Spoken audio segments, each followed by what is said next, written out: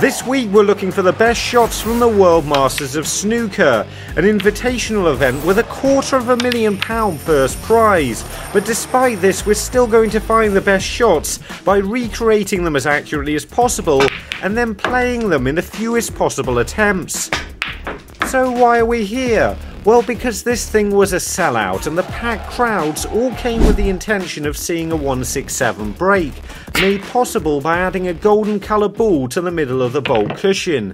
But confusingly, after the maximum break becomes impossible, the referee takes it away, meaning it's only there for an extra shot after a 147, and the only player who got anywhere near this was John Higgins, before he got distracted by some people in the crowd who seemed to be serving tea. Despite this, John still managed to pot the 15th black, but couldn't do anything about the yellow, which he landed right on top of. I'm having to use an old pool ball I found because unfortunately I don't have a solid gold snooker ball, and I'm trying to recreate the shot that John played just to prove how difficult it actually is to pot this and land right on top of the yellow, even if you're trying to do it. On my first attempt I hadn't got the angle right, but I changed it a little bit and I got the pace spot on for this one.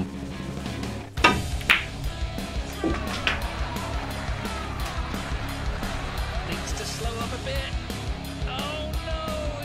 Back to the actual best shots now, as Judd Trump finds himself a little bit out of position on the pink, but uses his cue power to create a really nice arc with the cue ball, and that gives him the angle to get back down the table for a couple of reds. This is going to be one of those shots that's more difficult to play on my table, as I'm going to have to strike the cue ball a lot harder to create the arc, and without swinging the cue ball out wide enough, so I haven't got as much space to get the cue ball back down the table on the right side of the blue, and if I hit it harder I don't necessarily get as much backspin on the cue ball, so I'm either playing it with too much side and too much spin, or not enough and not getting it back down the table in the right place.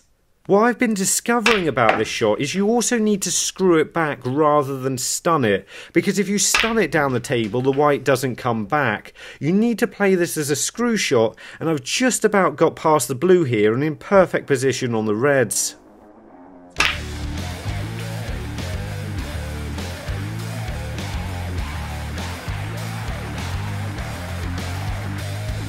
Ronnie O'Sullivan plays a length of the table plant now to knock a red in that's over the corner pocket. Not only is this a good shot because he manages to hold for the black, but what this doesn't show is how difficult this was to find this shot in the first place, as he was in a lot of trouble and the correct shot wasn't obvious. The difficulty I'm having is because I'm digging down off the cushion in order to screw back for the black. I'm struggling to get the angle right, and if you notice on the majority of these shots I'm hitting it too straight. I've got it in the end though.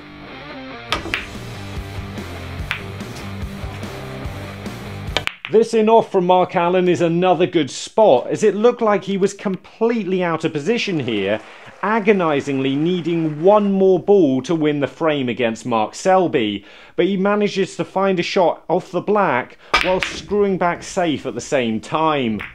Although this type of shot looks incredibly challenging, sometimes you get almost a natural angle, where if you hit one ball into another like this, almost anywhere you hit will send it in the right direction. Unfortunately, this wasn't one of those, and you had to hit it very thin, so this one is an incredibly difficult shot.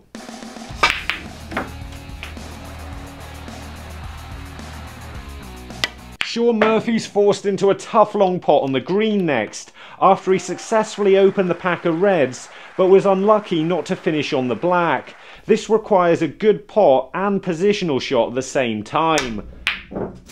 And I've got half of that right on my first attempt, but unfortunately I've just overhit it, so I'm not on the red over the middle pocket or the possible one to the corner, so I'm having to try again and slow down the shot a little bit, which took me a few goes to readjust the pace, but this time I've actually underhit it and ended up snookering myself behind the yellow.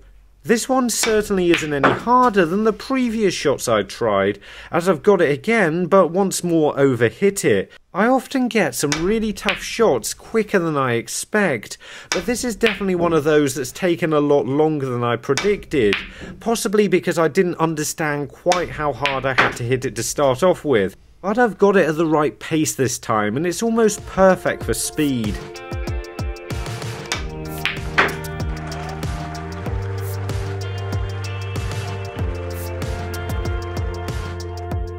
Not only does Mark Allen successfully escape from this snooker, but he also pots the pink at the same time, which isn't really a surprise considering it was hanging over the pocket. However, from the position the ball started off in, it was a great hit in the first place, especially considering this was the deciding frame.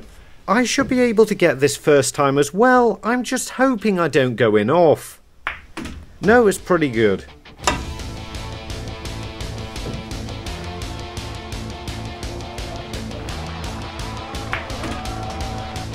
After potting that pink, Mark isn't in good position on the black, but still manages to make the double out of the jaws of the corner pocket.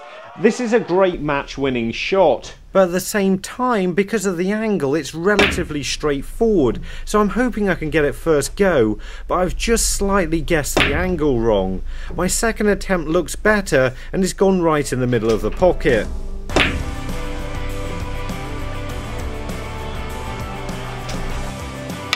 Competing against that, it's Ding with this cross double on the yellow.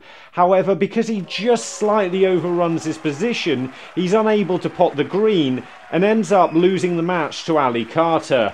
He's actually really unlucky on his next shot as he pots the green but cannons another ball and ends up going in off, handing the frame to Ali.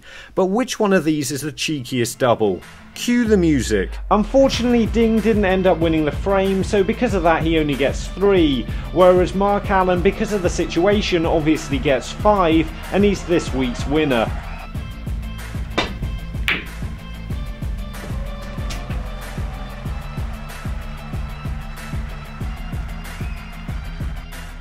Mark Williams floats this red in from underneath the bolt cushion, getting him in position on the black. Unfortunately, he doesn't end up making the 1-6-7 and ends up losing the match to John Higgins. But of course that doesn't make this shot any easier, as it's a length of the table pot with the white starting out tightly under the bolt cushion, and that's meaning I'm struggling to get the red even in the jaws of the pocket. In terms of shots where you just need to pot the ball, this is about as hard as it gets, so I'm happy to get it so quickly.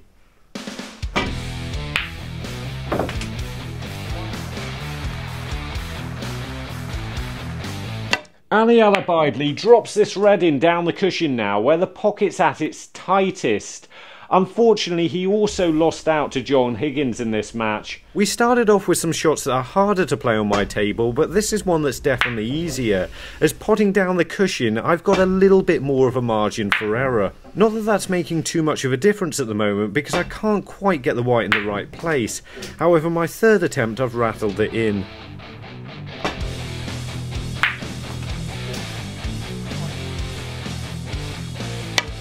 Ali Carter with an accurate long pot as he's desperately trying to secure the match in the deciding frame against Ding. This is a bit of a defensive shot, but it's a good shot anyway, and in this situation it's the right thing to do.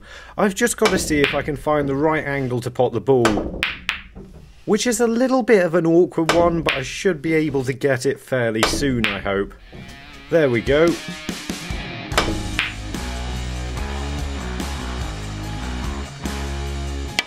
This well-timed long pot allowed Mark Selby to get in first in the deciding frame against Mark Allen, but as we've already seen, he ended up losing out in that match on the final black. This is a typical Mark Selby shot that we see in the majority of tournaments, and I'm pretty happy with just 2 attempts on this one.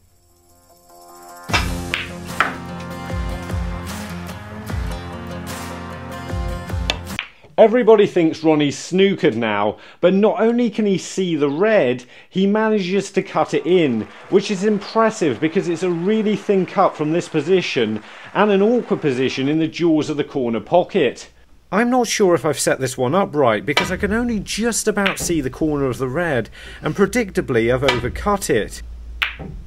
Well, I definitely can see enough of it because I hit that last one thick, although it's still a tough pot, so I'm happy to get that after just 3 attempts. I seem to be potting these a lot better now.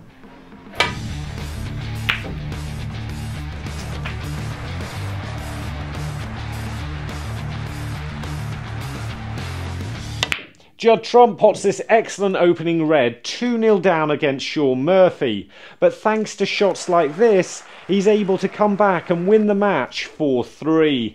I don't like these type of shots where you have to pot the ball away from the cushion because I can never quite seem to get the angle right, although I thought I had on my first attempt and I'm not sure how the red didn't go in. It has on my second though.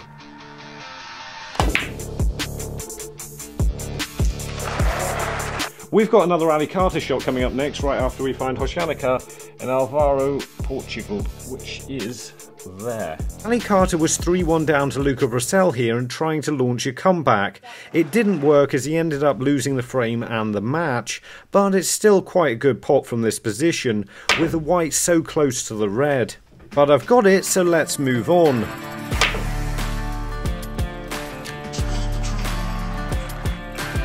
Now to Luca Brecel, powering in this long blue in the final, for no other reason than just to finish off the frame really. Although this got Luca back to 1-all, he simply couldn't stop Ronnie basically running away with the final in the end.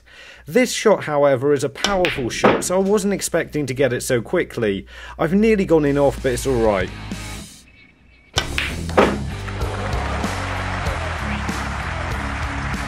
So to the results, and third place goes to that double from Mark Allen. This was such a great shot for a match-winning situation. Second place goes to Ronnie's plant. This was a really tough shot to play, but what made it even better was just how difficult it was to work out in the first place.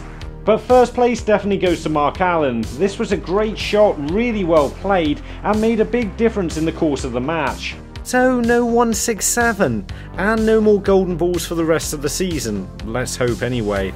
But if you want to see more shot recreations, have a look at these two videos. And remember, don't just watch, play, and make the commitment to becoming a better player by subscribing to the channel and visit the website. See you later!